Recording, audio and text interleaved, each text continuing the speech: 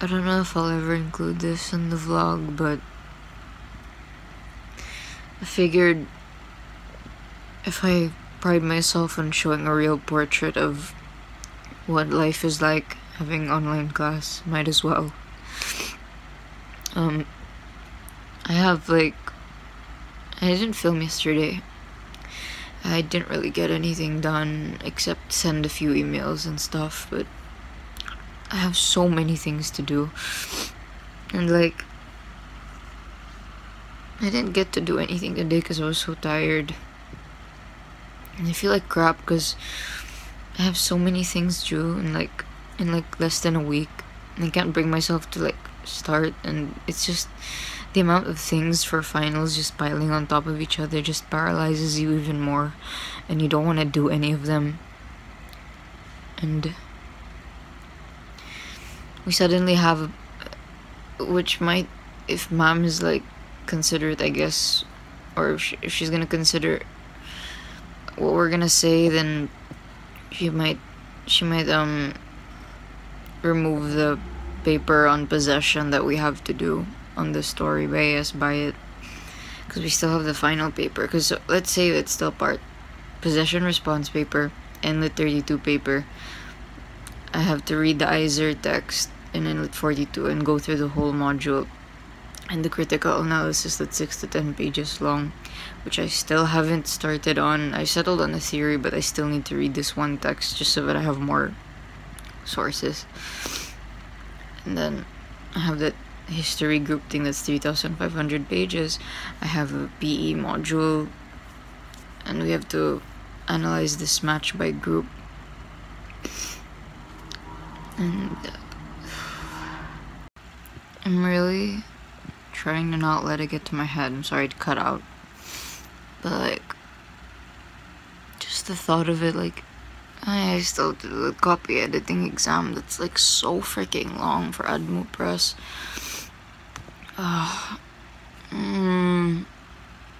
Just when I list it down, maybe it doesn't seem like a lot. Maybe people who have already graduated college will watch this and be like, that's nothing, or that's normal.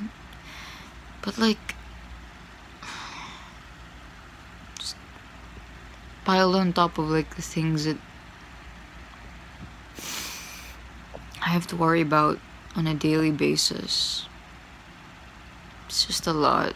Like, I'm jealous of the people who kind of just have school to worry about and not actual life. Like, you know, don't get me wrong, I do acknowledge that I'm privileged compared to people, but sometimes I just wish that I could just think about school, you know? But yeah, I got Dan's new book today, so it's a good thing. I'm really happy about it. I just hope that I can get some rest today. I worked out yesterday, so that's great. Maybe I'll clean the house tomorrow. Gotta do some errands for the family in the next few days, just printing stuff and gathering stuff for papers and whatever. So I'm worrying about a lot of house stuff and family stuff and school, and it's really hard to like focus on what I'm not doing for school when I'm worrying about so many other things. And it's just hard. But yeah, I don't know if I'm gonna show this 'cause it's kind of sad. Like, I don't really want people to like feel sad when they see this, but you know, it's really hard when everything piles up. And it's not, oh god, I forgot about the history text that I still have to read. And the discussion boards and everything. Like,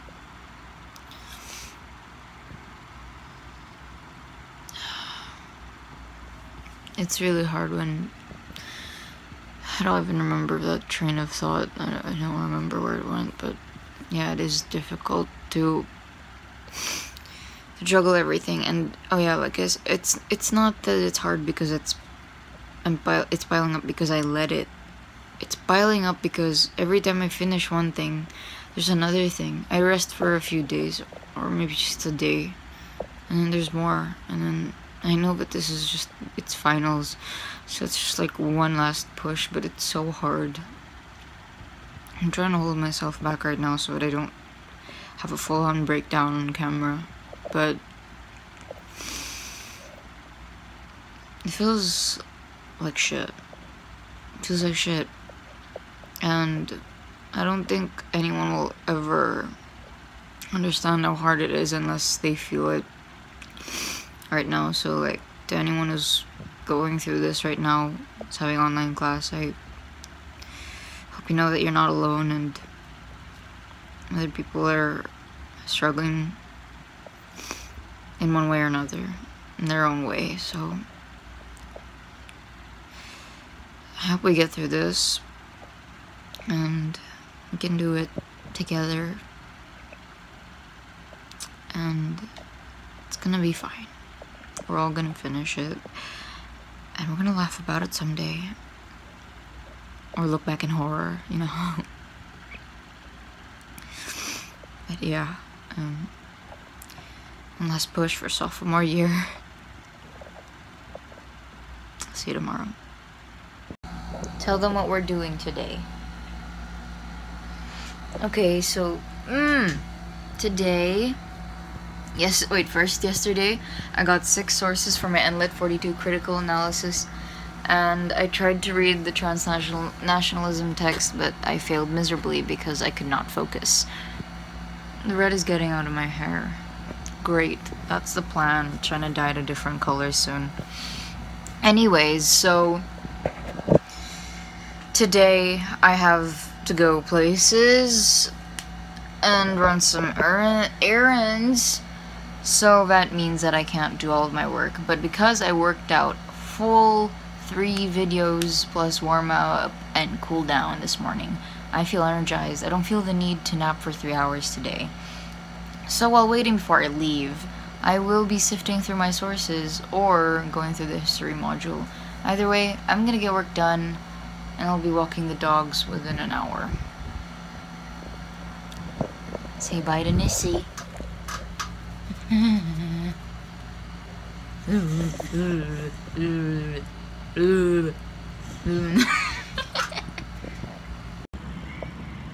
Hello, it is day 5 of this week, and I just wanted to share this part that gave me chills, and it's a passage from something that Nick Joaquin wrote in Manila, My Manila, History for the Young. This is from 329 to 34, I think. So, but where I'm reading it is from State and Society in the Philippines, box 8.2, From Beatles to Barricades, 1969 and 1972. So I'm not gonna read the whole thing because it's long, but it gave me chills, like, just describing it. My favorite part was, the later 60s brought in the shirt jack, the mini, the beetle hair, the Twiggy haircut, the Mau Mau, and the mask K-pops. I don't know what that is. Maska pops. Expressions like Dehin, Goli, and Pogi, unbathed and handsome, respectively. The turtleneck t-shirt in apple green worn with fancy necklaces and pendant, skin-tight jeans, and the coming of the age of Aquarius. In 1968, we were singing Hey Jude and Can't Take My Eyes Off of You. We were singing a very different tune when the 1970s began. Makibaka. Struggle became the cry of a January evening in 1970 when Marcos and Imelda emerged from the Congress, opening to find themselves being booed, rushed, and stoned by youth picketers. A storm of demos had burst that would rage the whole year.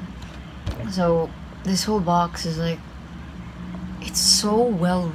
I'm sorry, I didn't realize that I was like doing that. I'm so sorry.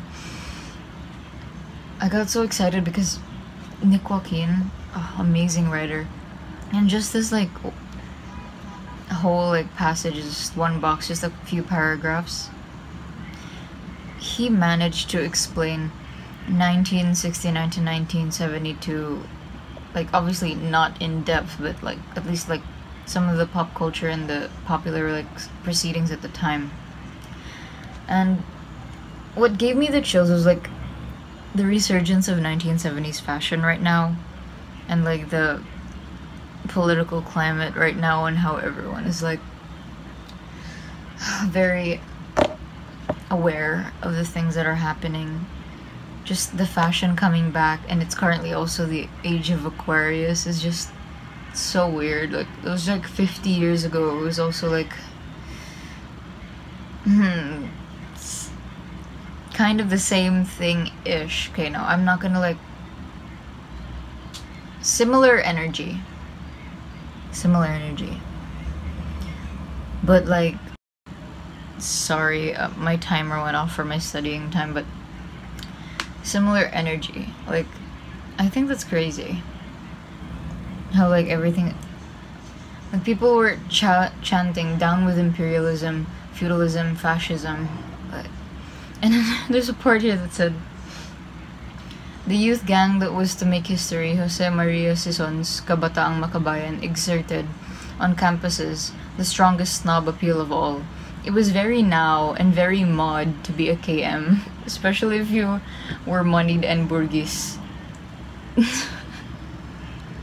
Like, I don't know what that makes me laugh. It's like, it reminds me of like woke culture now. Like, there are pros and cons to being like woke, especially nowadays when most of like being woke constitutes, it just means armchair activism. But at the same time, that's a whole other discussion of like what helps and what doesn't, and what you can and can't do at this point in time, especially because of the pandemic. So that's a whole other thing. But isn't that so crazy? They also had like their own version of like woke. It's so trendy to be like political right now. Like, it's just so funny in a dark way. So yeah, I think 70s were, I would say, an underrated era in terms of history, because a lot of people like to glamorize 80s and 90s. I mean, of course it's nice, but I think my favorite decade, not to glamorize it or anything, is the 70s for how people fought.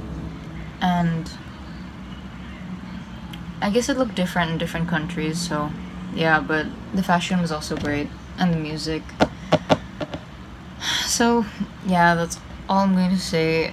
My hair looks super flat because I tied it immediately after washing it. Yeah, I'm gonna continue this now because I have like an hour until I need to have dinner. So see you tomorrow. Just as a disclaimer, because I don't want to seem insensitive to the topic of the Marcos administration, because a lot of people were hurt and activists were killed at the time. So, I mean, absolutely no disrespect to anyone who was hurt by that, or anyone's family members who was hurt by that.